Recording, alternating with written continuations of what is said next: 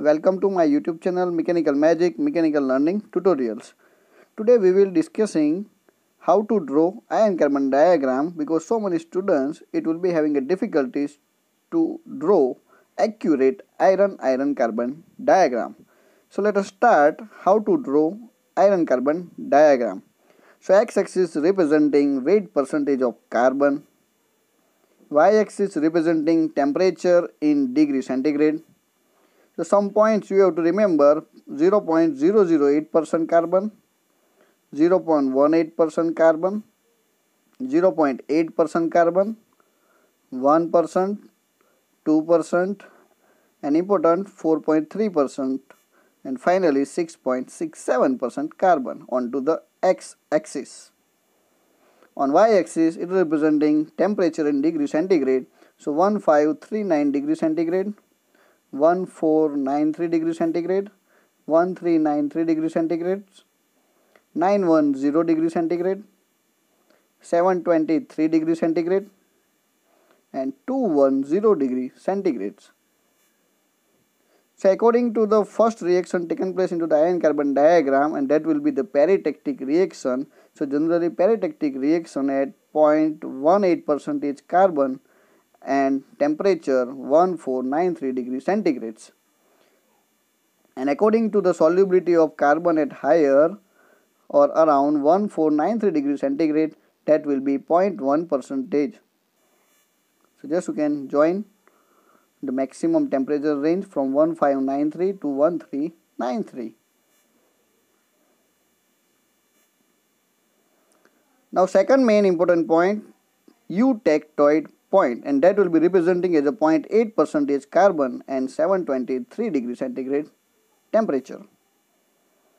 And according to the solubility of carbon at the EUTECTOID temperature 723 degree centigrade, and maximum range that will be 910 to 210. So let's see.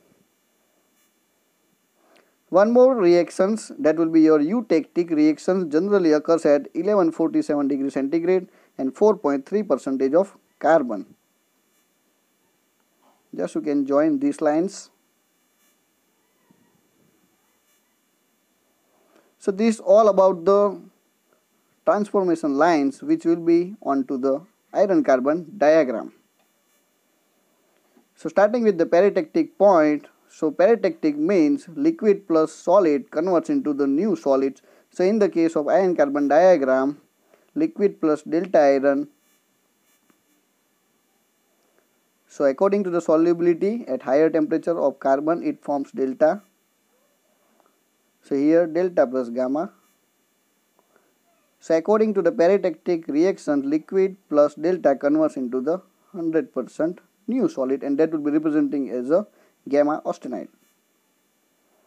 Now second point, EUTECTOID point, 0.8% carbon and 723 degree centigrade. And according to the solubility of carbon into iron at 910 to 210 temperature and 0.025% of carbon, it forms only single solid, and that will be representing as a alpha phase of carbon. So alpha ferrite, so alpha plus gamma austenite. Another end, gamma plus cementite. The cementite is only formed after the 0.8% of carbon. So at 0.8% carbon, or you can say at eutectoid steel, it only forms pearlite structure. So before that it will be alpha ferrite plus pearlite, and after 0.8% pearlite plus cementite, or you can say Fe3C. So up to 0.8% carbon, that will be representing as a hypoeutectoid steel, and 0.8% to 2% hypereutectoid steel. Once again, in the case of eutectic reactions, hypoeutectic, hypereutectic. So up to 2% steel, 2% to 6.67 cast iron. Some more point in the case of cast iron category, that will be eutectic point. So that will be 4.3% of carbon and 1147 degree centigrades. So eutectic means liquid phase, it will be converting into two solids. So Before 4.3 that will be hypoeutectic, after 4.3 that will be representing as a hypereutectic stills. So liquid plus gamma austenite and liquid plus cementite. Cementite means it will be the enrichment by the carbons.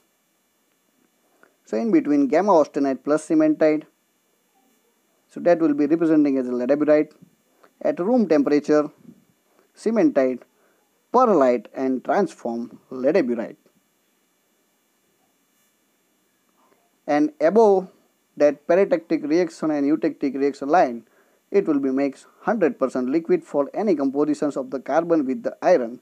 So that all regarding to the iron carbon diagram, this is the simplest way that will be help to draw the iron carbon diagram. So thank you very much. If you like it, subscribe, like.